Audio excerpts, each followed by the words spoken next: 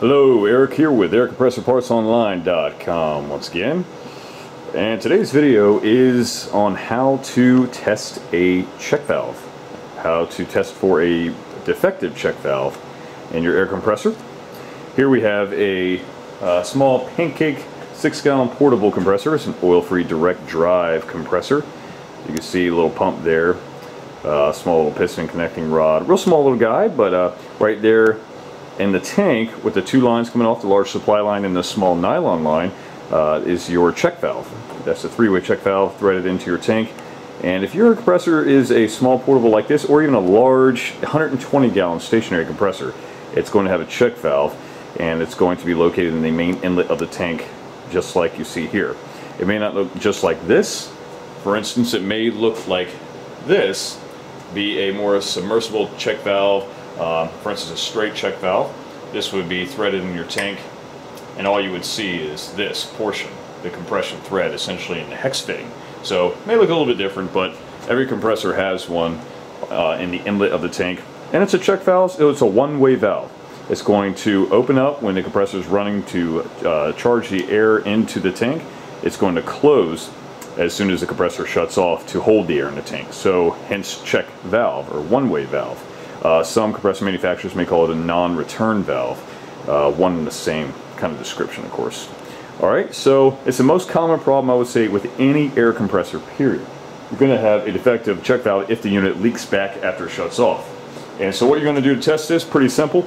Alright, you're going to fire it up, and I'm not going to do it here for the sake of the demonstration.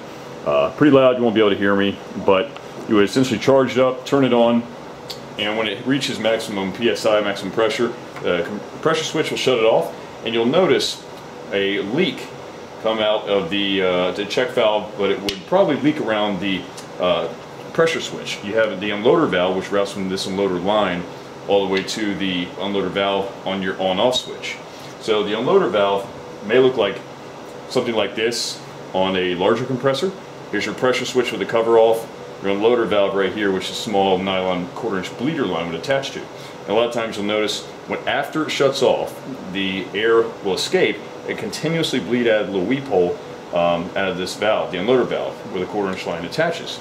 If it does leak out of that area constantly after the unit shuts off, you have a defective check valve. It's not sealing, it's probably debris from the pump head, could be any kind of debris, or even moisture from the tank has caused it to rust. And there's a little diaphragm or a ball and spring inside, and it doesn't close, hence it's going to backfeed all that tank pressure from your tank through the line, the main discharge line, and also put back pressure on your head, which is no good because it could blow out a gasket, and it's going to leak back through the unloader line, and again leak out of your unloader valve. So that's a telltale sign of a bad check valve. When you shut it off, it will bleed air, usually out of this valve through the bleeder tube. And if that's the case, it will constantly run, it'll leak back down, cut on when it's supposed to, try to recharge the air, shut off, and continue to leak. So it's a cycle. So really common problem, but very easy to fix. A lot of times you can even clean these check valves. There's a little diaphragm inside here.